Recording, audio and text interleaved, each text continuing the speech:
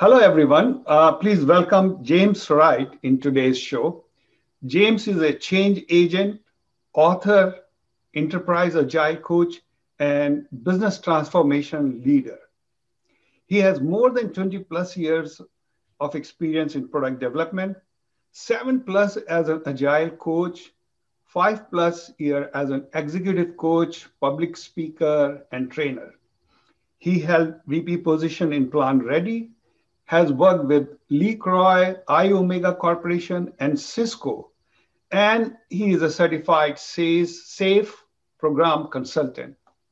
So today we are going to talk about SAFE, which is Scale Agile Framework.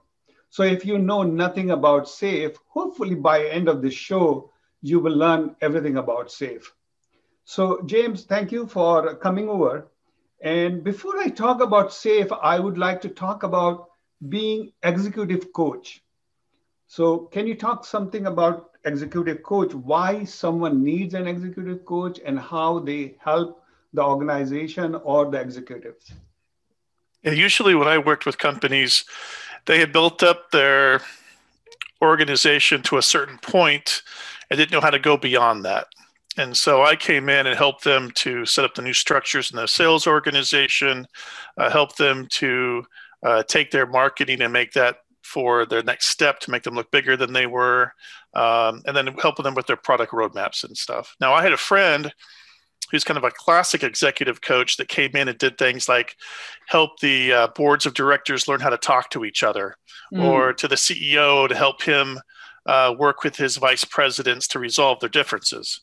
There are a lot of companies out there that look really great, but behind the scenes are 3 or 4 people that hate each other. And he would come in there and help them to remember that they really liked each other.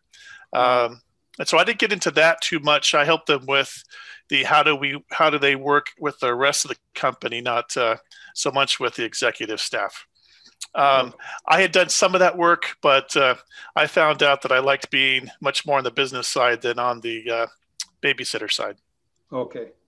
So when you say you would like to be on the business side, in what sense, like setting the strategy with executives? So I helped them set up their strategy. I helped them implement the strategy, both on the sales and on the marketing fluffy areas, and also on the hard part of the company too. Okay. So let's jump right into SAFE. So let's start with what is SAFE? Well, SAFE is what we call an Agile methodology or Agile framework. Agile is a set of principles on how to think and act. It's a mindset. It's built on the foundation of lean.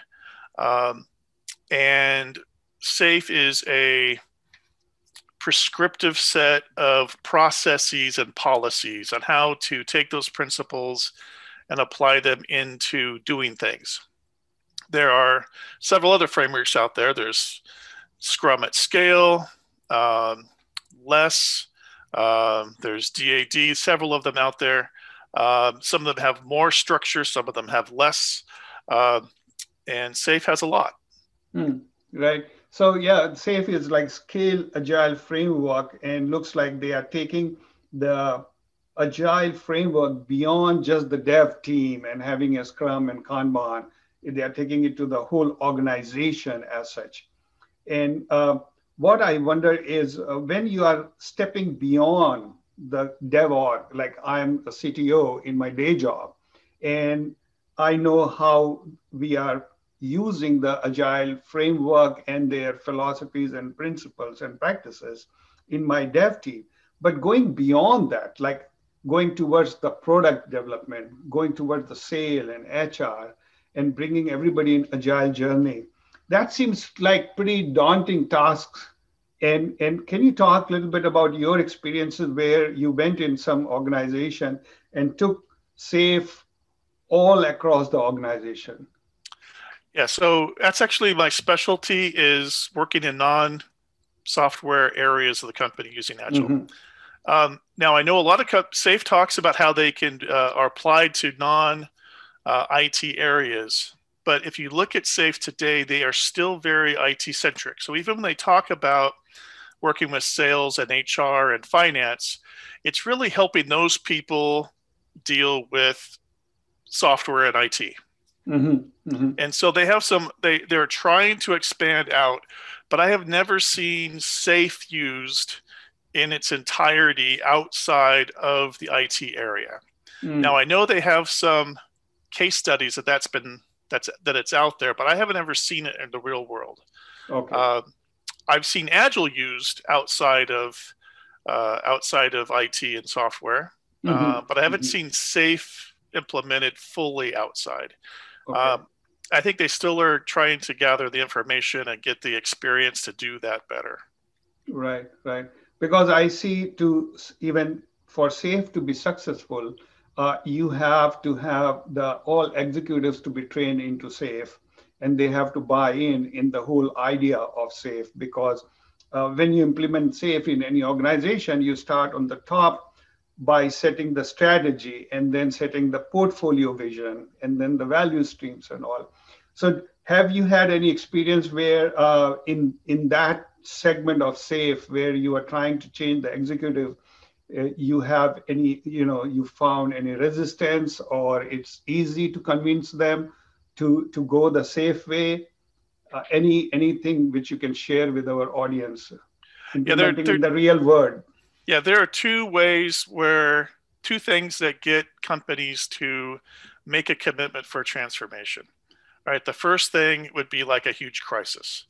In fact, Burning there are platform. a lot of people out there say if you don't have a crisis, create one. I don't recommend that, because part of Agile is having trust, and if your people find out that you're just faking it, then you're not going to do too good going forward. True. The second way is to have really good leadership to see that the organization can be better or needs to be better. My experience is in the clients that I've worked with is much more on the leadership side. I've worked in companies that have had a crisis. In fact, my very first experience really in an Agile environment was in a company where basically said transform or we're going to die. And so 2,000 people were very motivated to change the way they did things. Right. But most recently, in the last 7 years or so, most of my clients, it's because they had a leader that saw that they could do something a whole lot better. And they needed to do things differently to do things better. And that's how they got started. And yes, starting at the top is always the best way to go. Now, officially, SAFe says you start at the top on the training, but then you go to the teams and you start to get the team set up and before you move to the portfolio. Now, I would alter that and say it's always best, in my opinion, to start at the top, move to the portfolio, then move down to the teams, because then you have the link between the leadership and the people doing the work.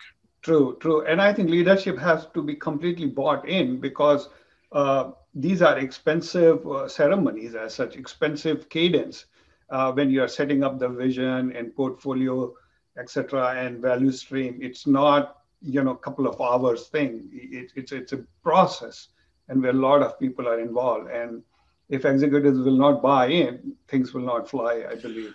Yeah, well, the primary thing here is that this is not, if you set it up as additional work to be done for the company, you're going to fail, because people don't have time to do their normal job plus Agile stuff. True. You have to integrate it into the core function of the company. And so you have to start with what are the company's, what's the company's mission? What are their goals or objectives? And that goes for the whole everything. And then you talk about, when you implement it going into it, the portfolio is how they manage the work being done. And you talk to the executive leadership and say, whatever we put into the portfolio is what you're doing. You're not allowed to do anything else. And then they realize they're jumping all the way in. You can't, when you go swimming, it's always best to jump in and get wet. The most uncomfortable place is to sit on the edge of the pool, especially in Seattle. Right? If you go to a pool and you sit on the edge of the pool with your feet dangling into the water, you're going to be cold, right? It'll be very uncomfortable. It's best to either stay in the house or go all the way in the water and start swimming. Right. So to have a transformation be successful, you got to get them all the way in and get them moving, so that they are prioritizing their real work. There's not a separate set of books of other work being done somewhere else. and that you're using the principles and the policies to run the entire business or entire portion of the business. And there's nothing to the side. As long as you think of it as this is our job and we're doing Agile, just help us with some things. As long as it's sort of side by side, it's going to fail. You have to have it all together. True, true.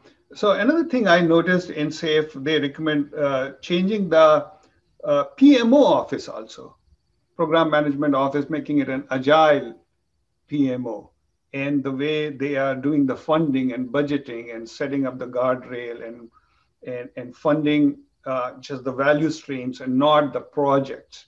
Would you like to talk a little bit about that? If you have an experience where you try to change the PMO office and the way they do things, because I feel that's a pretty big change for PMOs. Yeah, my philosophy is a little bit radical. I think PMO should be killed. Right? If you have any kind of accountability that's separate from management, you're going to have problems. And so you need to take the accountability for the execution and the success of the work in a company and tie it to the people who are making the decisions. If you try to give it to anybody else outside of that chain of command, it's going to cause problems, or at the very best, it's going to cause 20%, 50% more meeting time. Interesting, very interesting. And so you take the people who are accountable and you put them into the chain of command and make them also responsible for doing the work. True, true. Make a lot of sense. James, So I'll give you a quick example. I know of a company from Silicon Valley that tried an Agile transformation about 6 years ago. In doing so, they made their PMO much stronger, and that was the reason why their transformation failed. I've done a lot of research on looking through all of their public filings. I estimate that the cost to them of having a failed transformation was at $1 billion. Wow. And they lost a couple of notches in market leadership also. True. Right? The accountability has to be with the executives and the people that report to them. It can't put it off to the side and say those people are responsible for making our company successful. If you do that, you're doomed. Right. And you said this is mainly because of having a very stronger PMO office, which is separate from the people who are doing the real work. Yeah. So there's an old adage that says something like the number one priority of a bureaucracy is to perpetuate the bureaucracy. Right. And if you have a PMO that has a lot of power, they'll work at getting more powerful. Right. And in Agile, the whole idea is to take the power and distribute it out as far as you can. True. Decentralize. Yes. And so if you create something in the middle, you're killing yourself. Yeah. Very, very good insight. So that brings me to my next question. As you know, in my day job, I work with US government, with NIH. So do you have any experience bringing SAFE in a government organization, and how different the government is from a regular enterprise or a private enterprise? Yeah, the biggest issues are dealing with all that bureaucracy, right? The budgeting, especially the way the budgets get reviewed, and it has to do with the way they set up the goals and their OKRs. OKRs, right? And it is still a yearly process of budgeting, right? And it's still a yearly process, but then you have projects that are multi-year projects, and they set the project in like 2015, right? And it doesn't get approved until fiscal 2017, right? And then the work starts sometime in 2018, and now you're trying to evaluate work done in 2018. That's at the beginning of the project against things that were defined way back in 2015. Right? 2015 had a different administration. The world was different back then, and now you're using old stuff to evaluate progress. And if it's a 5-year project, then that means in 2023 you're still using specs from way back in 2015. Right. Well, that's not very agile at all. And so a lot of the work in the government has to do with dealing with budgets, and dealing with evaluations, right? Hmm. You try to get the evaluations written in such a way that they're tied to real world outcomes Right. without having with very little prescriptive detail about how those outcomes are accomplished. Hmm. Hmm. All Hmm. right. So if you have a new database technology or a new encryption that comes around or new whatever, you can implement that without it breaking the original specs. Right. Those Right. are the challenges that you run into in Agile in government. And these are big challenges. I don't know how easy it is to change the PMO office and the yearly budget planning, things like that. No, we have to start at the very beginning when you're writing the proposal for the projects. Ah, That's the yes, trick. true. I agree, completely agree with you. And you also have to work with the internal auditor to help him understand what those specifications are and how to evaluate it. So that Right. when he or she comes around to see if you're keeping up your end of the contract, you can say, we're delivering this outcome and here's our progress to it. Right, Right? right, right. So I want to double click on this thing because that's a very interesting thing you said before we'll go any further about when you're bringing safe, you will write it you will start with the proposal. In fact, I was working with my proposal team yesterday and explaining them all the principles of safe. So can you talk a little bit about that particular aspect of proposal writing for government and bringing the safe? So what are the things you will bring into the proposal? Well, again, you want to write it much more upon the outcome you're trying to achieve without talking about the means of achieving it. Right? Hmm. So that gives you the flexibility along the way to experiment and to learn and to do better. Right. Now, I am not going to say that I'm an expert on writing proposals. There are several really good pieces of resources on the SAFE website that help people do that kind of stuff. Right. And I would also say that there are a lot of people out there in government sector that are doing Agile today, whether safe or not safe. Hmm. And if you're putting together a proposal, try to find one of those people to help you out because they have really good detailed experience they can give you about how they passed or how they failed inspections. Right. Right. All Right. right. Now, it's everywhere, right? Agile started into government in the early parts of the last decade. By 2015, it was making pretty good inroads. Hmm. I've seen it everywhere. Now, it's very strong and kind of like the periphery. So, like at Fannie Mae and Freddie Mac, Agile's all they do with their Hmm. software work. All right. Okay. In other places that are on the periphery, it's very, very strong. And as you get into into the government, proper, it's also making inroads. So, for example, I'm talking to a government agency. Well, not right now because they're kind of gone for the holiday, but I'll be talking to them the very first week of January again. And they're in the process of starting a transformation. And they're running into some issues because of, they all do. Right. Um, but it's getting everywhere. So Right. the big problem is you don't do safe just to do safe. That's not really a good goal. You True. do safe because it's a tool to get you something else. And Exactly. so whenever you're doing an agile transformation, you should be asking yourself, why are we doing it? What do we expect to get out of it? And Hmm. then measuring yourself against those goals also. Yes. Perfect. Yeah. Yeah. Very right. So now it's maybe easier question than the government changing the government organizations. Is suppose James, you are invited to a company we just started, and I have a friend who is starting a company. They just got the funding and everything, and if you and so it's not a very small company. Let's say they have maybe say 50 dev or so to start it with, and if you step in that company, what all first few steps you will take to make sure that the company get a good start on the safe itself? So if you can talk about few of the initiative you will start with. Well, if they want to do safe specifically, I would tell them to focus on the essential safe. Don't look at Essential anything safe, else. yes. The you know the In fact, I might advise them not to do safe if they're a small startup True.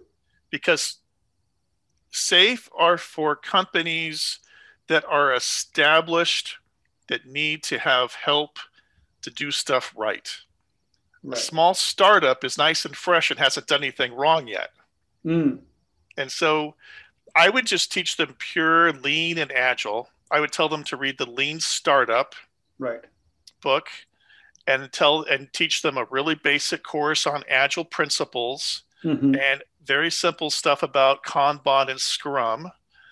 And then I would work with the leadership to make sure they define their mission and objectives and how to communicate that out and how to use metrics to measure progress towards those objectives. Mm. And then I let them just start, and Right. without all the extra structure that SAFE or other frameworks would provide. A small startup doesn't need too much help. Right. Right. So, yeah, they do have a concept of essential safe. And I think you're right that just start with the essential safe, take their best practices and move on. Because I do see when safe, they do talk about team, agility, the product management, all those things. And they are, I think, good practices. So if from get-go you will start following that, it will be easier for you when you'll grow to continue on those processes as such. Yeah, for a larger company, one of the biggest values of SAFE and other methodologies is it helps companies to get more customer centric. But if you're a Right. startup, most people in the company can pull out their hands and toes and count how many customers they have and tell you their Right. names. And so True. they're already customer centric. I mean, True. the True. thing you want to do is make sure that you don't give them too much structure that it defocuses them from their customer. And Right. that's why you need to make sure you don't give them too much. Yes. Yes. And you're right. Generally companies start with the customer focus. What we talk about in SAFE is the network effect. And as we start growing, that's the time we start focusing on other things other than the customer. And then that's why we start having this a hierarchy for organization and dual operating system, what SAFE talks about, and all those problems Yeah, start showing up. so for example, in SAFE, there's this concept of the LACE, right? You Right. put together a committee that's in charge of the implementation. Well, I wouldn't put together a committee in a startup. I would say you're to the CEO, you're the head of the LACE. You Yes. know, your executive staff, that is the LACE. You don't True. create anything new. True. True. True. Agreed with you. So people who are listening and don't know what is LACE, LACE is Lean Agile COE, Center of Excellence. No, LACE, LACE. Yeah, Center of Excellence. Lean Agile Center of Excellence. Yeah, yeah, good point. So, James, I see there are a lot of YouTube videos out there where they talk about why SAFE fails. So, can you talk about a couple of points or reasons why SAFE fail in organizations? Yeah, I've seen lists as long as 10 reasons, Mhm. but I'll boil them down to just two. Um, the first one is bad management, bad leadership. And that goes everything from the leadership isn't fully committed to the leadership not wanting to be a part of it. You know, they say, you guys implement this. I don't want to be part of it.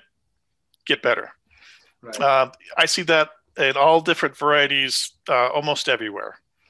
Mm, mm. Um, Now, as a consultant, they don't bring me into companies that are doing great. I go to places where they have problems. True, true, Right. true. The other big problem that I've seen is that people get so caught up in the structure of the framework and the policies and the meetings and the roles, they don't really think about the work and the customer.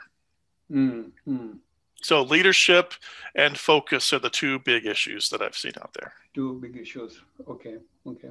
So, James, you have heard about discipline agile delivery, DAD, Mm-hmm. and then I have the SAFE. So I understand. So, what is the difference between these two when we should use one over another?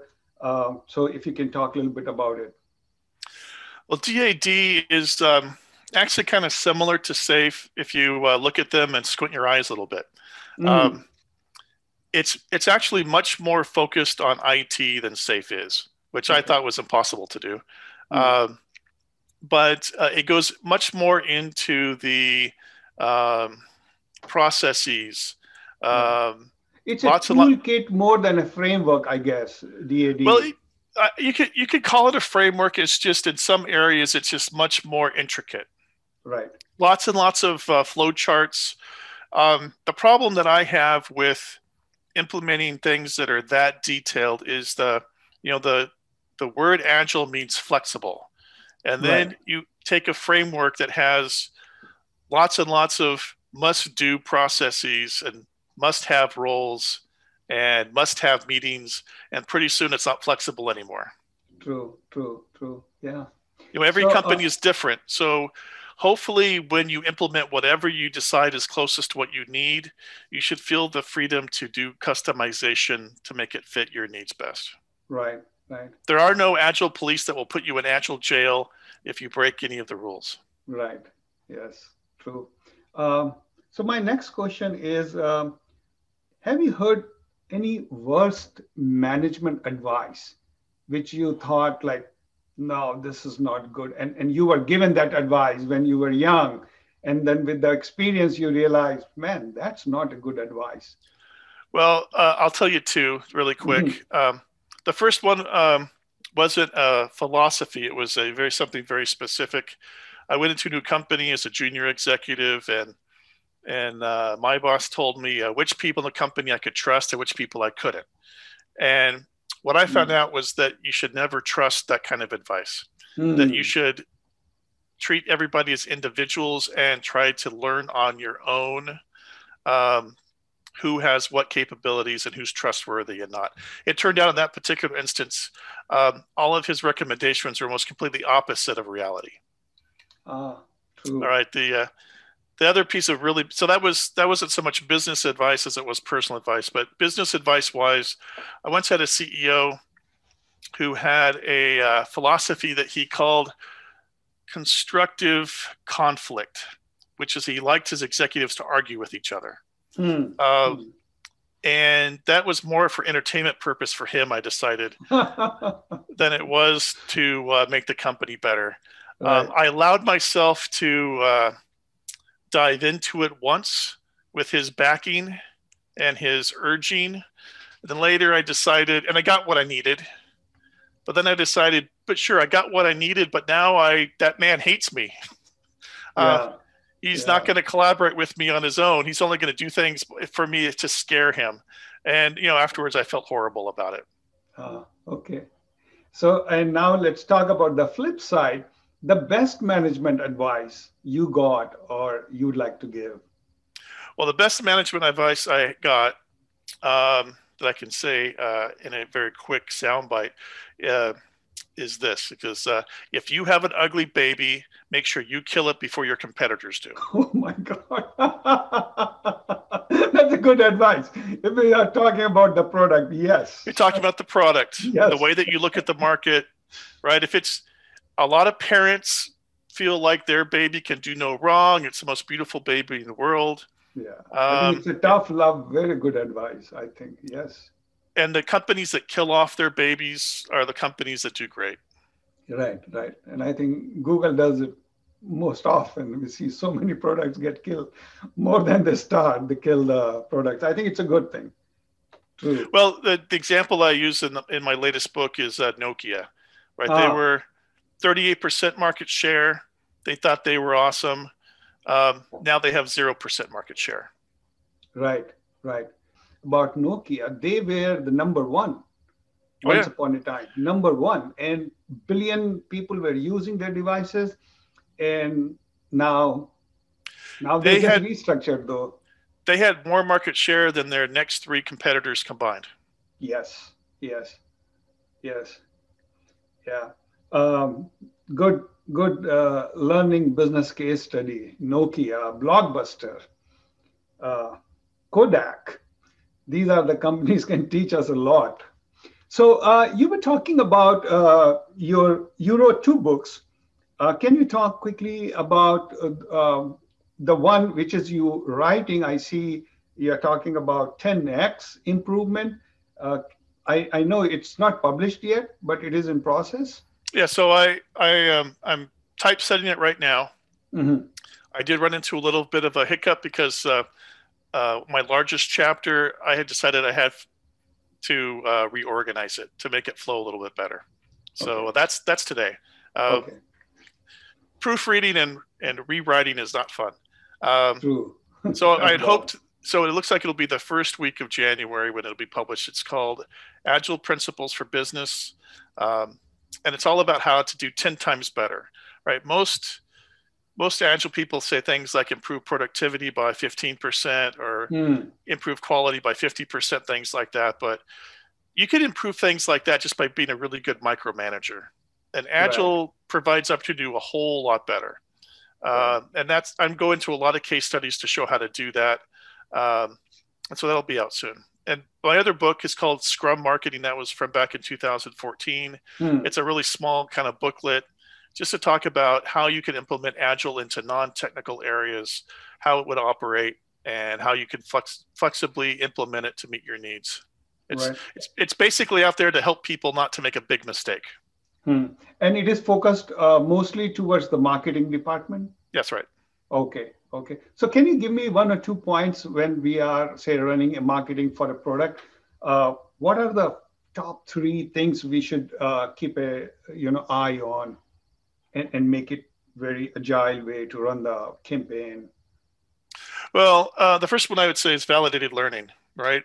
Hmm. Um, I did a lot of work helping companies with their digital marketing, and I've never seen stats used properly yet. And Hmm. so they would have like an A/B test between one landing page and a different landing page to see which one performed better, and they would just look at the raw numbers. And so I'd ask, well, have you done an ANOVA test to see if it actually is significantly different or not? Hmm. Nobody has actually done something that takes maybe 15 minutes to do. So they're Hmm. making decisions on $1 million campaigns using third grade math. They should do, college grade math. True. Um, True. Also, they have an issue of talking with each other. So in like a large company, you'll find groups in one part of it that learn something, and the other part way over here doesn't know about that.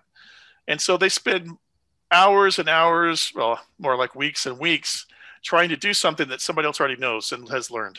And then if Hmm. one or two people from that group leave, then that knowledge disappears with them. Right. Right. Right. Now, but Okay. all of the agile principles like collaboration and prioritization are all the kinds of things that these guys need. True, true. So now when we are on topic of books, I would like to, get any name of books which really affected you in your life, or you will recommend those books to anybody, starting their career. Well, there are a lot of books out there, and if I start naming too many books, it'll get turned into a long list. Hmm. I would say start with these three, which may not be classic agile books. So I would Start with Why by Simon Sinek, Okay. because if Yes. you're going to set up your priorities, you have to know why you're doing it before you can set up the whats and the Right. hows. Hmm. All right. I look at Lean Startup by Hmm. Reese. Now, that's an old book that talks specifically about startups, and in some cases, he's a little extreme about a few things, but it gets you the idea of the whole idea of the iteration process and talking to your customers. Then I Hmm. look at the Lean books by Womack Hmm. to help you understand how you should try to eliminate waste from your processes. And if Right. you have that foundation of those three things, then the agile books that you read, you can put them in context of, will they help me achieve what I'm trying to accomplish, what my purpose is? Will they Right. get rid of the waste that I have? Will they help me focus on my customer more? Right. Right. Right. Right. Good. Thank you. So But the this thing, is the last question. but let me interrupt just with one thing, Sure. is that Sure. the principles in agile have been around forever, right? You Hmm. can't invent a principle, you can only discover them, and you True. can't ignore them. I guess you can ignore them, they just will beat you against the head by doing so. Yes. And so most of the really good agile information are from non-agile sources. Hmm. Like my favorite agilist is Kanoshige Matsushita, who founded the company most people know of as Panasonic. He did Hmm. that way back in 1917, before, you know, about 90 years before agile, that word is even used. Right. But you Right. can look Right. and see the things that he did, and those were agile things. Right. Right. Very good. So, James, this is the last question I ask all my guests to talk about their failures. And the idea here is everybody, I'm talking to, they are pretty accomplished, but when you see from outside, it looks like a straight line, they're just going up. But in real life, it doesn't happen. It's up and down, and that's how the life is. And I want people who are listening, they should get inspired that failure is just a temporary stop in life. So I would like to know if any experience you can share in your life where you fail. It can be professionally, personally, and then how you came out of it and what did you learn out of your failures. Yeah, so I'll briefly talk about two. Sure. The first, I failed at it 2 or 3 times before I learned the lesson. And the problem was that I tried to be kind of apolitical, right? The goal is on taking care of customers. The goal is on, the success for the company. I wasn't trying to build a reputation or get internal praise, right? I received it, but I didn't try to create that. Now, the mistake was that the praise didn't go all toward me. The praise came to my team, and I didn't seek that. And so, because I didn't seek getting the credit for my team, kind of the effect was something I didn't anticipate, which meant that everybody attributed everything to just me. And so my team didn't get any credit for the work that they did. And it seems kind of counterintuitive, but if you don't seek the glory, then you only get it for yourself. And so my advice is get the credit for your team so they can all share in it and use that to do things in the future. Otherwise, the leader gets all of the recognition and everybody else gets nothing. True. Yeah. And it really prevents them from having the ability to do more in the future. Yes. Right. Yes. The second thing I would say for those that are in leadership, I made a very big mistake once. The company was, there were divisions, and the CEO was making rumblings that he was going to retire in a few years. Well, I found myself unemployed a little bit after that, and the reason was because I was part of the succession battle, but I didn't realize that I was part of that war. And if you don't know that you're part of a war, you're going to lose. Yes. And so it's similar to the other mistake, right? Because I was so focused on the business requirements, I tried to stay away from the politics. And this one got me. And so what I want to give advice is that you may not care about those things, but you need to stay aware of them. All right. I wouldn't say, of it. Yes. Don't start rumors. Don't try to, to turn the workplace into a political machine. But if that stuff is going on, you need to know about it so it doesn't hurt you. True. I think it's very good advice. Very good. Yeah. So with this, thank you, James. Thank you very much for your time. I hope our listeners have learned something about SAFE. So thank you very much. Thanks for having me.